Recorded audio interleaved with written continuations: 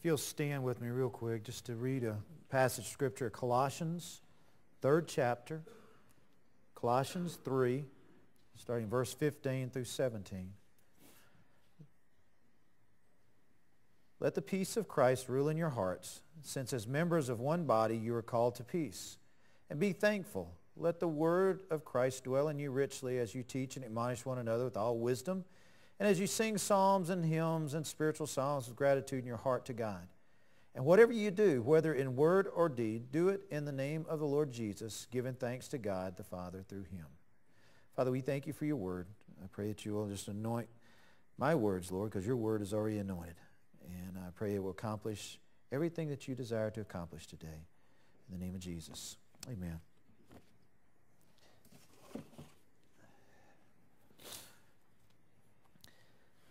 How many of you had a little, what we call dis-ease this week, or a little unrest this week? Most everybody does. We go through cycles where you'll have great weeks, which is just, it's just right on top of everything. Everything's smooth. Everything moves through your life pretty well. You realize right now we're into the 5th month of this year of 2013. It has been such a hectic and a hurried pace that by the time we get to the 5th month, most of us are thinking, wow, whew. And you get to that point and you have so much that happens in your life that it's so busy that life does go so fast. If you had some little dis-ease or unrest this week, I want to share with you a little bit today about the peace of God, because I really believe God desires for each one of us to have his peace that passes all understanding, to have that peace that sometimes you can't even figure out where it's coming from, but it is there. I do believe that if you think about it geographically, what is the greatest place of peace for you? Some of you would say the ocean, but just sitting by it, nothing to do. You can seem to wash away everything that you can imagine if you're sitting by the ocean. Some people would be sitting out in the middle of a lake waiting on some fish to bite some hook. I have no peace in that whatsoever. Put me on the end of a ski rope in the middle of a lake, I may be a little peace there, but not on waiting on some fish to bite a hook. Then you have others that would think up in the mountains, you could go there. That you can find that perfect peace, that ideal spot that by that river that's flowing, so babbling down the riverside, down the mountainside. I love those places. What if I tell you that you can have peace right where you are, right in the middle of your dis-ease, right in the middle of your unrest? You can have a peace that's far greater than any geographic peace that you can find. It takes me a while. I'll go up to Oak Mountain. There are times I'll tell folks I'm going up to Oak Mountain. I'll go sit on this rock that overlooks the Pelham area, and I'll just sit up there. It takes me a good hour before I find peace. That place doesn't just necessarily find, it doesn't presume. I don't presume upon it peace. I go up there looking for peace, and I have to end up praying through and finding peace. It takes about an hour anytime I go up there, and you find the peace that passes understanding. But the peace doesn't stay there necessarily. It is within. And one of the things I want to share with you today is in this passage of Scripture that Paul's writing to the church in Colossians here, he's telling them, he's saying, look, you guys, the peace of God, the peace of Christ can rule. That means umpire in your heart. That means call the shots in your heart. And it doesn't have anything to do with what's going on externally. Every one of us has a life that's hectic. And anytime you ask somebody, if you've had a good week and life is grand, people will tell you that. If you've had a hectic week, most people will say, boy, it has been a hectic week. And usually you can read it all over somebody when they come in on a Sunday morning if they've had a hectic week. Our job is to preserve the peace within, to find that peace within. Not necessarily, I wish that every time something breaks out hectic, we could run to the beach, run to the mountains, run to the riverside, run somewhere. I love finding those places of peace and those little places, those pockets of peace. But even when you get there, if you're like me, you can't necessarily find the peace in that place. Peace has to be found somewhere else. What I've found is that when it tells us here, let the peace of Christ rule in your hearts. Let it umpire in your hearts. That comes, in the first place, it comes from as being positionally correct. And say, how is that? Positionally correct means that you're in the right place with God. If you really want peace, and what I have found that sin can bring dis-ease into my life, unrest into my life, any kind of sin. That sin of just being complacent, There's a sin in complacency in my Bible readings, in my prayer time. That complacency and my diligence of just seeking after God. That kind of sin of complacency, of just saying, God, you know, life's going to come at you and you just trying to take it where it goes. That is a sin. And with sin, what happens is dis-ease and unrest will come in every time. We want Christ to rule in our hearts. We want that. It comes from that first place, and that is positional. If you look back there in Colossians, the 3rd chapter, you'll find that that's what he starts talking about here in the first verse. It says, since you have been raised with Christ. That's a positional place. If you ever want to understand where peace is going to come from, it comes from being in that right position with God. And that is that righteous place with God. And it also says that in Romans, the 5th chapter, it says that we have entered into this. Am I too loud? It seems loud up here. Is it loud? Is it okay? All right, that's fine. It just seems like I'm yelling at you, and I don't mean to be, but I am. Romans, the 5th chapter says, therefore, since we've been justified through faith, we have peace with God. That's another position place. That's a place that when you can find that position, it has nothing to do with, sometimes you can find that position when you're there at the beach. You can find it when you're at the mountains or by a lake or something. You can find that positional place, but it's got to be found every day in our life to know that you're positionally, righteously okay with God. When it says in Romans 14:17 that the kingdom of God is not a matter of eating and drinking, but righteousness, peace, and joy. Those are the elements of the kingdom of God. Being in right standing with God provides the peace, and that peace will produce joy. Those are things that I have found to be true in my life. I've found to be true in Christians' lives. That positionally we have to find, and this is what he talks about here in the first part of this, in the first 4 verses there of Colossians, the 3rd chapter. I'm going to read these to you because I want you to see the positional place that you need to be. First, it's in that setting, you're seated with Christ, set your hearts on things above. When you're in that positional place with God, that right position with God, that righteous place with God, then you have those things in your life that is set on things above. You can desire after, and most people say, I would be happy if, or I would have peace if. And we always put those caveats on everything. Boy, I would really have peace if everybody would just leave me alone this week. If I could just go on vacation. Well, I'll tell you something, folks. If you don't got peace before you go on vacation, I have found it takes me 2 or 3 days to unwind. And then by your 3rd day into your vacation, you're going, Rrr. You're just barely growling instead of really growling. And you find that that positional peace with God has to be there because you're seated in Him. Your understanding is it's found in Christ. That all the unrest and dis-ease that's going on all around you, when you walk out of here today, I don't care, you listen to T as she's playing this or listen to the band as they're playing, you can find some of the greatest peace in the world just sitting here. And then here comes the dread part. I got to walk out of these doors and go back to whatever it was I was in. But you can keep the peace of God. It can rule. It can referee your heart. He goes on to say this. He says, set your minds on things above, not on earthly things. Most people, if they want peace, what they end up doing, if they've got a disruption in their life, they try to buy something, move somewhere, do something. They change geographically. They change financially. Do something to try to find some peace. Like I said in the first service, you can buy that brand new car off the showroom floor that has the fresh leather smell. It doesn't have a stain on the carpet, and 2 months later your grandkids or kids have ruined every bit of that, so your peace is gone. You can buy that brand new house sitting up on the hillside that's the perfect place. It provides an ideal situation, but then you find your peace is not found in that either. It can provide an atmosphere for that, but the peace is found within. That's positionally. That's a place that we have to have. I do believe as you look in the Scriptures, you'll see that I have found in my life that I have to keep my things, my eyes, my heart, my life set upon Christ. Everything around me looks to steal my peace. Everything. You got up this morning. You think about how many things interrupted the peace of God in your life. You just think about it. I mean, it can be as simple as, we're late, get in the car, and everybody's screaming, everybody's mad, and everybody's upset. Or it can be something as simple as just, you can get that phone call from somebody, and it interrupts your peace. I've known people, to be honest, they'll get their peace so interrupted they can't even go to church. I'm not talking to you because obviously you didn't. But they won't even go to church because their peace has gotten so interrupted. I'm like, where I find peace is with God. Where I find God is gathered with His people. Even though there are some irritating people in the kingdom of God. You don't have to amen that one too loud. They're not here. They're down the street. The other churches. You know what I mean? We're all a loving, happy family, right?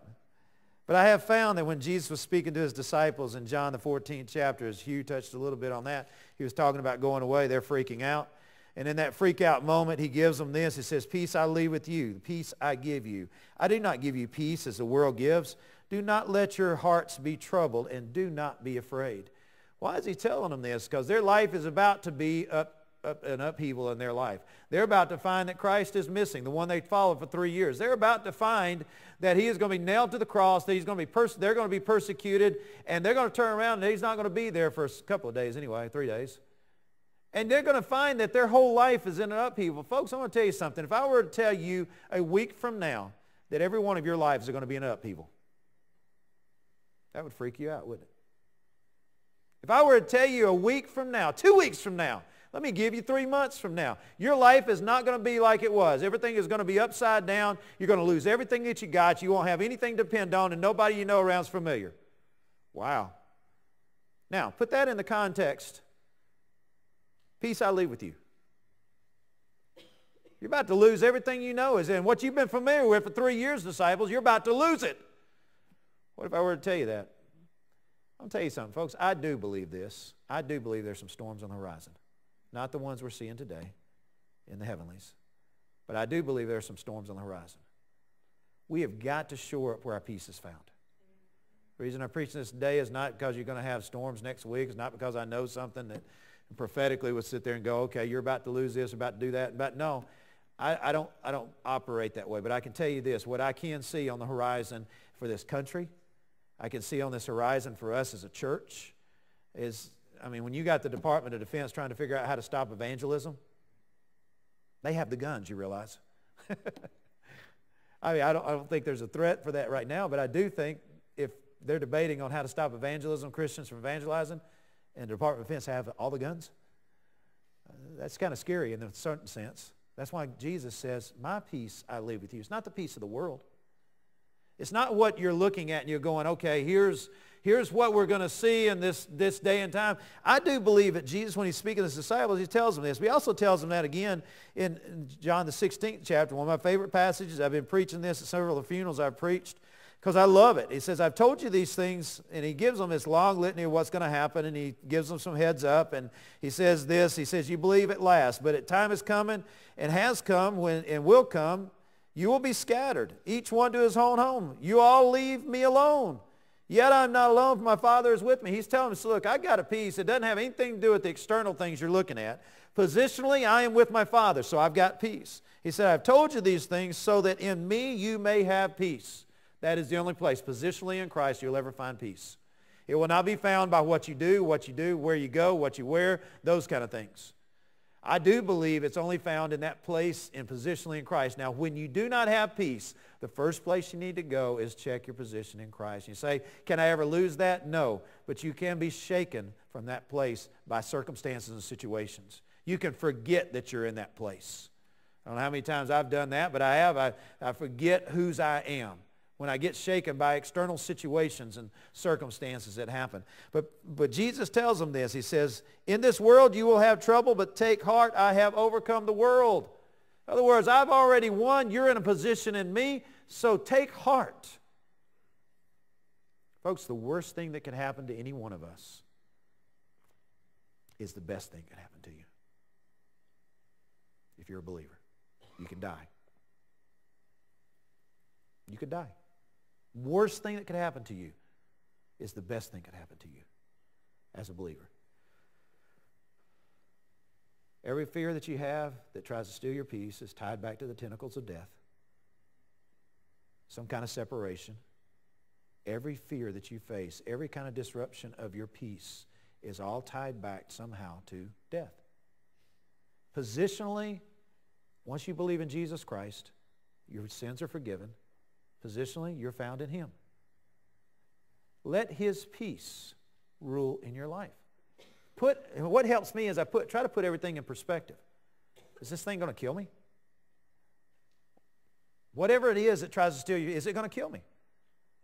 It may embarrass you. You may make mistakes and embarrass yourself and those kind of things. Is it going to kill me? No. Well, even if it does, so what? And that's a hard one to get to. And I'm not saying I'm there already. I'm just saying that that's a hard one to get to. But so what? If I die, it's like Paul said, to die is gain. Positionally in Christ, we're in a good place. The second thing he tells us here, and he starts looking at this, and let me give you this. Peace is a gift internalized to make the external less consuming. Peace is an internalized gift to make the external less consuming. If you let the external part of your life consume your peace, you're not concentrating on where you should be concentrating. That is in that position in Christ. If the externals of your life, like last night I went to buy milk for the boys, milk truck is what I need. I need it to be stored outside. The lady in front of me, her credit card couldn't work, and she was freaking out. Because, I mean, it was me and 2 other empty lines, but I'd already put my stuff on the conveyor belt. You know what I mean? And I got my stuff there. I don't want to move it. It's going to take, by the time I get the stuff moved over there, the card works. She tries 2 or 3 times. And the lady tries it behind the counter. And she's like, I'm so sorry. I'm so sorry. I was like, I'm good. I got nowhere to be. Just got to get the milk home. That's all. Before the ice cream melts. I said, no big deal. It's okay. That night I was okay. Other times you're going, I can't believe it, you know. Here, take my card. Do something, you know. I do believe that there are times that our peace can be assaulted because we forget whose we are. We forget our position. We forget what it's all about. The second thing I see here in the scripture is that God tells us this. He says there is a peace is not only positional, but it's purposeful. There's a purposeful fact that God gives us, and you'll see it there in Colossians. And to be purposeful in our peace means that we see that we put to death all the things that can steal our peace. In Colossians, the 5th chapter, you'll find that it says, put to death whatever belongs to your earthly nature. That's one of the hardest things. You've got to be purposeful in that. If you want peace in your life, you've got to be purposely putting to death those things that steal that peace. The purposeful part is you'll see the sexual immorality, impurity, lust, evil desire. All that is allowing sin and God never coexist well together. If we allow sin into our lives, you cannot have peace. Let me put it this way, if you invite sin into your life, a lot of times we think of ourselves as victims of sin when we've invited it. I don't know how many people I've talked to, they go, oh, that's just, I've got this situation. I'm like, look, think back. You invited this in and now you're a victim. No, you're not a victim if you opened the door and whistled for the robber to come in. You're not a victim if you set yourself up for failure. You're not a victim of sin. You invited it in. That's why Paul's saying not only is it that positional, but it's purposeful in finding peace. You've got to be in that place. If there's anyone lacking peace here today, you know the first place I go is I look for where I've invited sin. And I ask sin to coexist into my life. And if I've invited sin in, then I've got to be purposeful to rid myself of those things. In other words, you repent. You set things in order. That's why he tells them this. He says, because of the wrath of God. You know, you lose peace if sin is in your life because sin always invites the wrath of God and the fear therein. Sin will always do that. Anytime someone is sinning, have you ever talked to somebody that's been gross sin? The first thing, if they've got any kind of inkling of God whatsoever, they go, man, he's going to strike me dead. I don't mean guys I worked around that they would let a cuss word fly and they're looking for lightning. And I'm going, no, man, God's going to bless you. It's okay. He's going to get you. He's got your mercy. If you don't repent, then you better watch for the lightning to fly. If you don't find Jesus, and I would talk to them about that all the time. I'd tell them, I'd say, look, you got to find Jesus because they had a fear about them. They had a fear that God was going to strike them down when they were doing wrong. And that was kind of like a little joke, but yet that's still the inkling of our own lives, even as Christians. How many of us want to do 5 things right because we did 1 thing wrong? Because we're trying to avoid the wrath of God. Well, being in peace of God means that you're positional, but also means you're purposeful. It's a purposeful position. It's that place where we find that purpose of God. We purposely get rid of these things. And that's what he's telling them here. He says, because of these things, the wrath of God is coming. You used to walk in these ways in your life you once lived. But now you must rid yourselves of these things. And listen to what he tells us to rid ourselves of. Anger, rage, malice, slander, filthy language from your lips. These things will not coexist with a righteous position with God. If they try, peace will never be. Those don't mix. It's like the person that puts salt instead of sugar into your cake. There's nothing worse to find out that somebody has ruined your pound cake. Read the instructions. Look on the packaging. You can't have these things, and it goes on, it says, do not lie to each other, since you have taken off your old self and its practices, and you have put on the new self, which is being renewed in the knowledge and image of the Creator. I do believe that if you want peace, first it's in that position, second it's in that purposely getting rid of those things that you know do not belong. They cannot coexist. It is not the ingredients for a healthy life. Then he gives us the powerful part. And he gives us this part in verse 12. He says, therefore, as God's chosen people, holy and dearly loved, clothe yourselves in compassion, kindness, humility, gentleness, and patience. Bear with one another and forgive whatever grievance you have against one another. Forgive as the Lord forgave you. And over all these virtues put on love, which binds them all together in perfect unity. Now here's the powerful part, because I believe not only is it in that position, not only is it in that purposely getting rid of the stuff, but it is in that power of putting on Christ. When you got up this morning, did you clothe yourself in this compassion? The only way you find that out is when you find somebody's nagging at you. You'll find if you got compassion, or if you're binding all these things, or kindness. Was anybody unkind to you today? And did you return that unkindness? Well, did you forget that you're in a position in Christ? You can't invite anger and rage into your life and still keep peace. Those things do not work. They don't.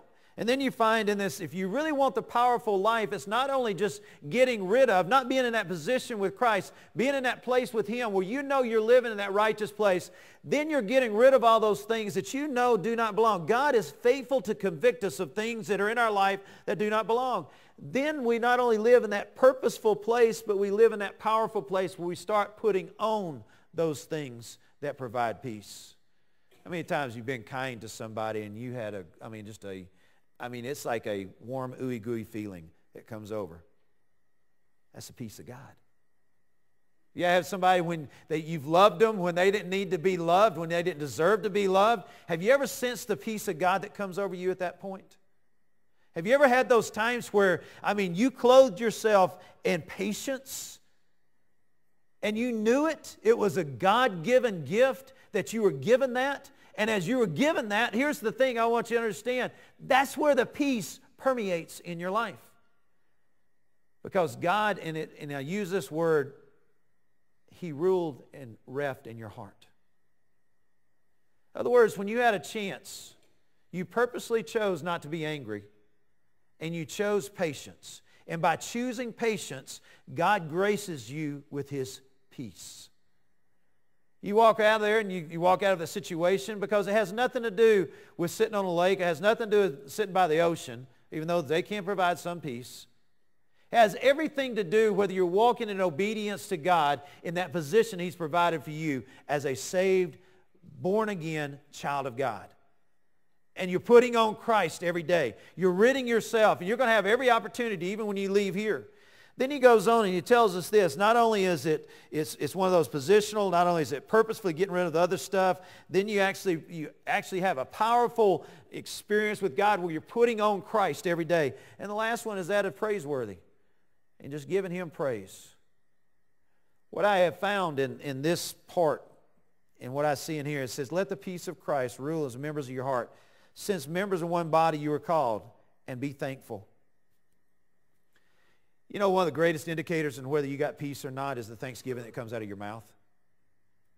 You realize that? Those two go together. If there is no praise and thanksgiving coming out of your mouth, you will not have peace. And say, wow, that means you're giving an offering to God. According in Hebrews 13th chapter, you're offering a praise and thanksgiving, an offering off your lips. And what does that just means in your life? If I am positionally right with God, then praise is going to flow out of my mouth. You're going to find that not only am I repenting of my sins, getting rid of those things, and I'm putting on those right things, I'm finding that praise is flowing from my life. Because it goes on to say this, that when all these things are happening, the Word of God is dwelling richly in you. And this is where I find that, and I use this because when the Word of God is dwelling richly in you, it says, as you teach and admonish one another with all wisdom. I love that part because what comes out is the praiseworthy part of why your life is changing. This is the sloshability that we should have in our life. If God is your peace, if He is providing the change in your life, you ought to be sloshing out everywhere you go. When we come here and you get a lesson on Sunday school, or you get a teaching, you get just a nugget. I don't believe everybody walks out of here with this full 3 or 4 point sermon. You'll get a nugget, and you'll take that with you. That can bring life to you. And as that brings life to you, you ought to be sloshing over everybody else. You ought to be saying, look, this is what God has done in my life. There ought to be a sloshability. And that's where it says that when the Word of God is richly dwelling in you, I see it as an overflowing bucket that's going out to everyone else. If you're not speaking the Word of God, what you're learning to someone else, your sloshability factor is not as good as it needs to be. You ought to be sloshing out everywhere you go. When you go to the restaurant this afternoon, you ought to go out and you ought to be speaking God's praises. You ought to be giving thanks. It says that even right before that, let's be thankful. Why should we be thankful? Because we've got a peace that is ruling in our hearts that is only provided by the power of the Holy Spirit, that is transforming how we see this life. The world doesn't have this peace. The world is looking for this peace. They're trying to buy the newest and the brightest and the best thing. They're trying to go about life and get the newest and best relationship. They trade in the old for the new. They try to do anything they can to find this peace. You've got it because why? Because of Jesus Christ. And that's why it says, let the peace of Christ rule in your heart. And the last thing He tells us to do is not only is it that praiseworthy, giving Him praise and all this, but the last thing He tells us to do is do everything we can in the name of the Lord, whether it's in word or in deed. If I keep that in mind, folks, I keep my peace. Somebody crosses me, or when I cross somebody, if I've got everything in my mind, I'm doing it because I want to honor Him. The Bible puts it this way, and I've shared that with you earlier in Romans 14:17. It says, anyone who serves Christ in this way is pleasing to God. In other words, it says not a matter of eating, drinking, but of righteousness, peace, and joy, because anyone who serves Christ in this way is pleasing to God and approved by men. Folks, here's where the rubber meets the road. You want the peace of God? Everything that you do, whether in word or deed, do it as if you're doing unto the Lord. Sometimes it'll make you bite your tongue, won't it? Shouldn't say that.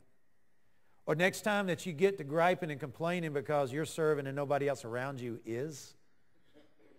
We've all done it. Whether it's in your home, whether it's in church, whether it's at work. I'm picking up this trash and nobody else is. Rawr, rawr, rawr, rawr, rawr. Whatever you do, whether in word or in deed, do it unto the Lord. You know what? So you pick that piece of garbage, you're walking down through there and 5 people have walked past it and you blend down and you pick it up. Well, doggone. At least I stopped the 6th one from walking over it. No, you pick it up and say, God, ain't nobody looking. It's to your glory. You think that's dumb. That's simple. Yeah, it is. Everything we do, whether word or deed, we do it unto Him. Everything. That's a good way to figure out, hey, how am I living my life? Am I living it for myself? What comes out of my mouth? Is it praiseworthy? Am I living that place with Him where it's positionally, purposefully, getting rid of the old, powerfully living in His new presence? If we're a new creation, folks, the world out here is waiting. Let's slosh all over them. Let the Word of God dwell in you richly. Let's pray together. If you stand with me, please. I want to close this out in prayer. Father, today as we've prayed, even at communion time, there are folks that need a peace that passes understanding. It has nothing to do with what's going on around us. It has everything to do with what's going on in us. So, Father, I pray for this church. I pray for this body. I ask you that we have the Word of God dwelling in us richly, richly, so that we're sloshing all over people. Father, if we don't have the Word of God sloshing, then we're sloshing our stuff all over them, our anger, our rage, our malice, because we're not ridding ourselves of those things. Father, remind us of our position in you. Know it was you who purposely helped us escape the wrath of sin. That wrath that was prepared for sin, to destroy sin, not for us, and I thank you for that. And Lord, you give us the power to put on this new self, this whole new self in Christ.